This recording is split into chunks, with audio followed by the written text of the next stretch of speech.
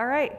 I have the pleasure of introducing our next speaker. She creates many of Zillow's real estate indices and metrics, including the buyer-seller index and the buy-rent break-even horizon. This provides her a very unique perspective on economics, including whether or not we should or should be concerned, I guess, with another housing bubble. Please join me in welcoming Dr. Skylar Olson, Senior Economist with Zillow Group.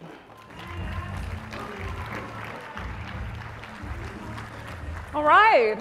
Hi, thank you so much for having me. I spend a lot of time in front of my computer looking at data, and so this is one of my most favorite parts of my job, is coming out and talking to real people. Computers aren't real, really. So it's really great to get out here and dig in. So let's dig in a little bit with data and let's look at some things. Now, you guys as boots on the ground, as close, heartfelt participants in the housing market, know this better than most, this crazy roller coaster ride that we've been on over the past several years. Now, you guys know this, but I want to pay attention. Whoops, sorry, I'm just pushing things a little bit. Oh no, we're good.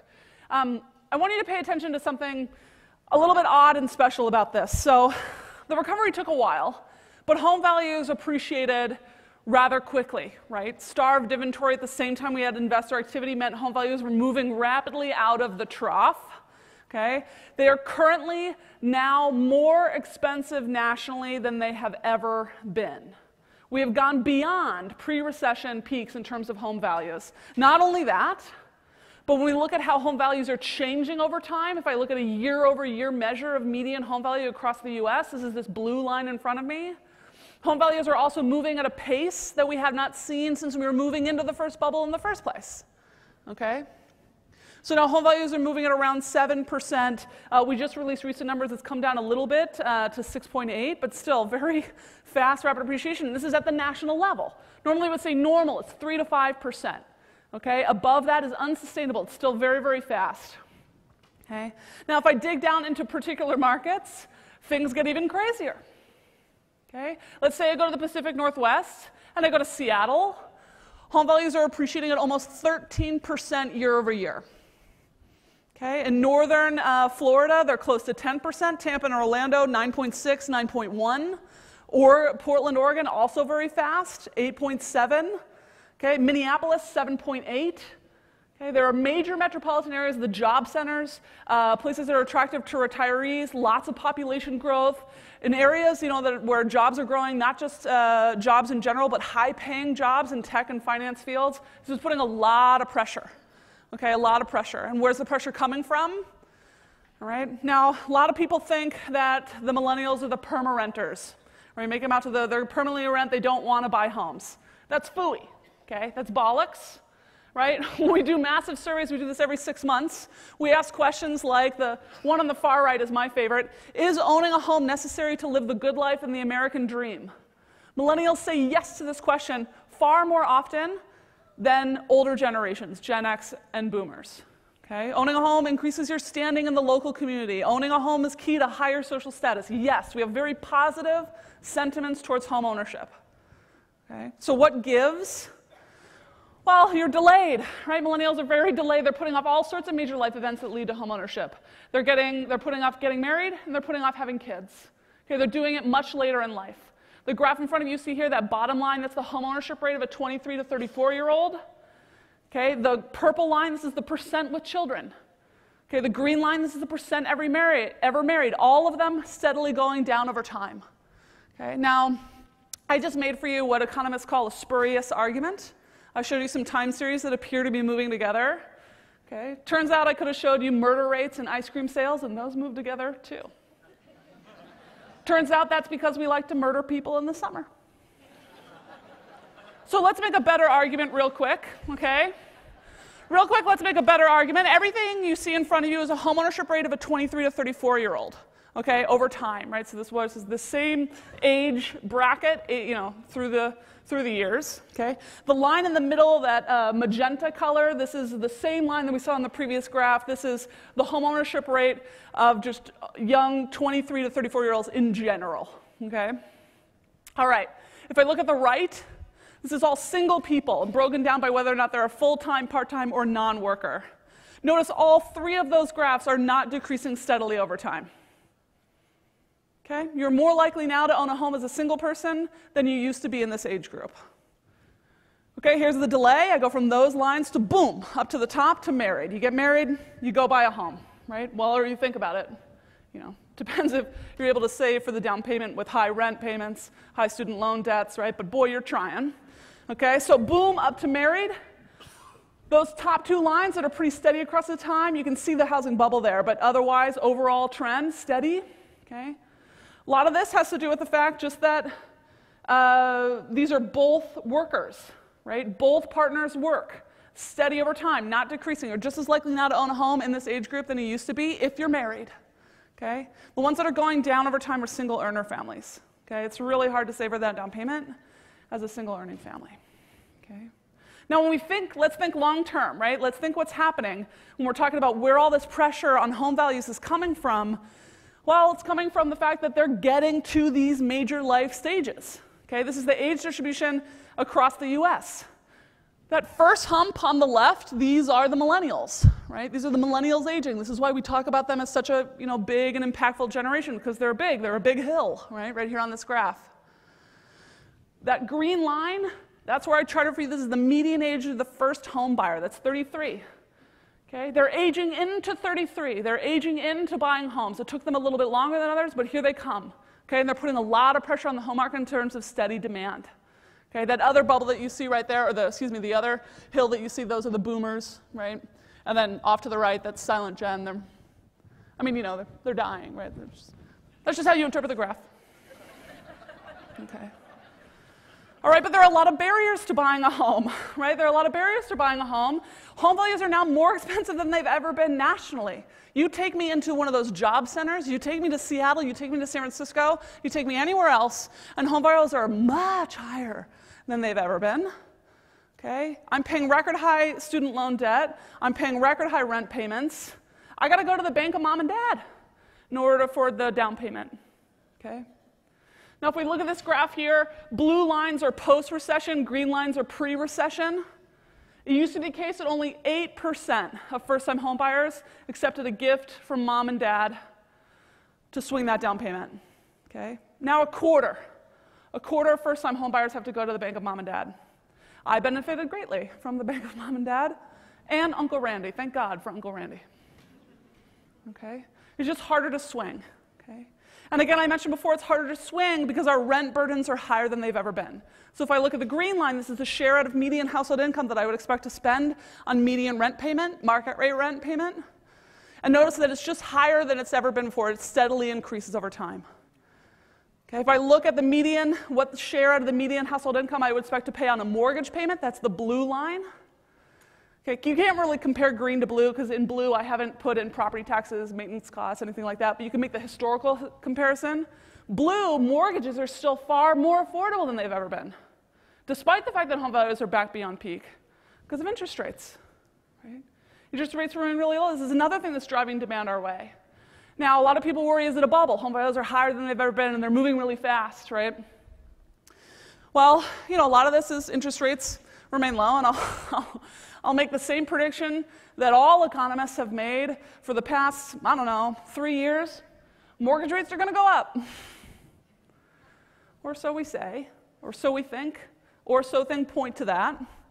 But in the meantime, while interest rates remain very low, it does put extra speed on at least demand towards the housing market, right? It benefits you to have that mortgage, that stable mortgage, low interest rates as opposed to renting.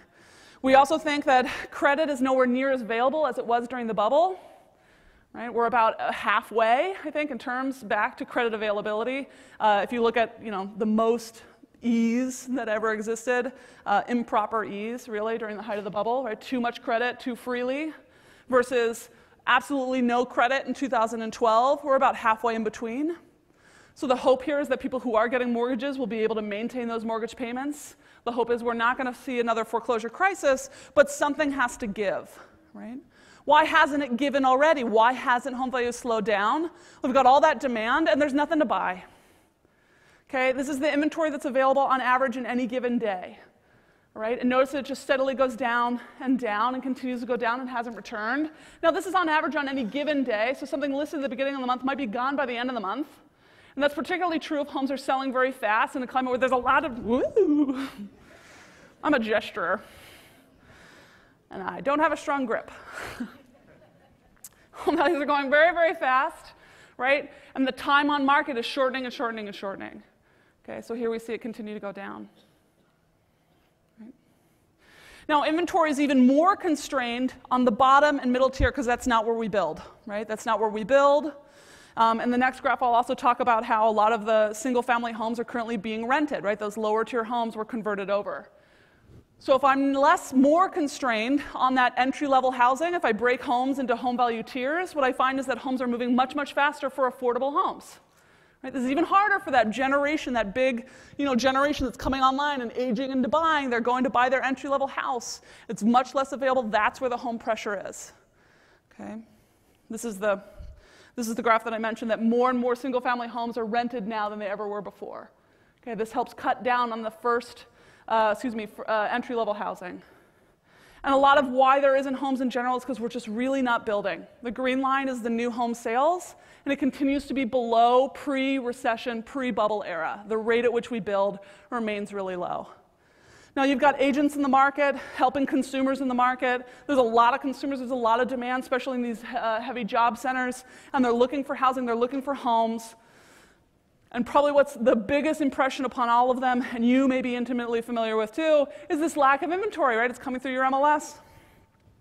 New construction, even though there's not very many of it, if you're not connected to it, if you're not providing it, if you're not surfacing it, right? You have all these consumers who are really looking and searching. We found in a lot of our research, we do a major, massive survey every year called the Zillow Group Report. If you want to check out last year's version, you can go to zillowgroupreport.com. It's this big, heavy book of consumer insights. The new version will come out in the coming weeks, I think, very soon, so updated numbers. But one of the things that we find in that is that the new construction buyer is not a sole new construction buyer. They come across new construction, right? They don't head out one day and just say, like, hey, I know I'm a new construction buyer. No, they're searching for homes, and often they have to go that direction because of the lack of availability. Okay, so they're coming across it, sometimes haphazardly. It's hard to surface. Okay. Now, this is just to make the point that what we do build does tend to be more expensive than it used to be in terms of higher price points. This is the median sale price of existing homes. It's the blue guy versus the green guy. And that premium was pretty steady, around 20% for a while. And then after the housing bubble bust, it started widening and widening. Now that premium between new and existing homes is at 33%. This is even harder for the first-time home buyer heading out, right? The lack of available inventory. Now, the green line is the average square footage of new construction. The blue guy is the lot size. We're putting a bigger house on the same amount of lot, right? Because land prices are really high. We're not building, so what does it mean? Homes are getting older. Median age of homes was 15 years old. Home sales, homes that sold, median age of homes that sold was 15 years old. Now, it's 28. Okay.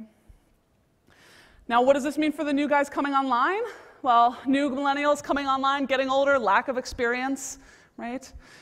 First-time home buyer, so definitely lack of experience. They haven't really figured out yet that when you buy a really old home, sometimes it means a big hit to your paycheck a year later. Okay, so this is looking at the percentage homeowners making major repairs within that first year of owning a home by the age of construction. So homes built in 1950, almost 60% of homeowners paying out, right, for a huge major repair, right, versus new homes. And millennials are not as familiar with this concept, okay, when you're making that comparison, existing home versus new home sales. In a lack of inventory, you have to move fast, right? Agents are having to help people inform a decision that has to move quickly, okay? And there are a lot of pitfalls, right? So I want to bring it back, okay? So the lack of inventory is really driving a lot of this market. When we think about, is it a bubble? Well, a bubble would mean there's an imbalance that I can't point to fundamentals. I could totally point to fundamentals here. I can point to fundamentals. I got a good job market. Unemployment rate is very low, right? Economists think we're back at full employment. Wages have already started to move. I've got a record number of job openings, right? Especially in higher end fields. We've got a lot of good demand side metrics. I've also got long-term demographics showing me that there's this massive generation coming online, hitting ages for home buying, and yet I have nothing to sell them. Okay, I have a lack of inventory. So what does that mean in terms of our forecast? Well, we expect things to slow down just because a lot of the times when we make these forecasts, what comes up must come down, and our rates right now are not sustainable. And in the past, we've seen them followed by a tempering, right, by a slowing. Now, I'm going to be honest with you. Our forecasts over the past 2 years have all lowballed what actually happened in a pretty serious way, okay? Because A, it's hard to forecast things, okay? But B, these markets are wild, right? We expected inventory to come back. We expected the shadow inventory of rented houses to come back, okay? We expected all these things to happen. New construction would pick up. It hasn't happened. This remains, tight inventory remains our story. It just gets harder, and people are coming online ready to buy. So forecasted at 3.2% for the nation. I might even say, this is going to be faster than that. Hopefully this fills you with confidence in terms of the housing market that's coming, right? In terms of all the people coming online ready to buy homes, all the people to serve, and also hopefully elucidates where, where there's some needs, right? Where there's some tightness. Anyway, thank you so much for having me. It's totally a pleasure, and have a great night.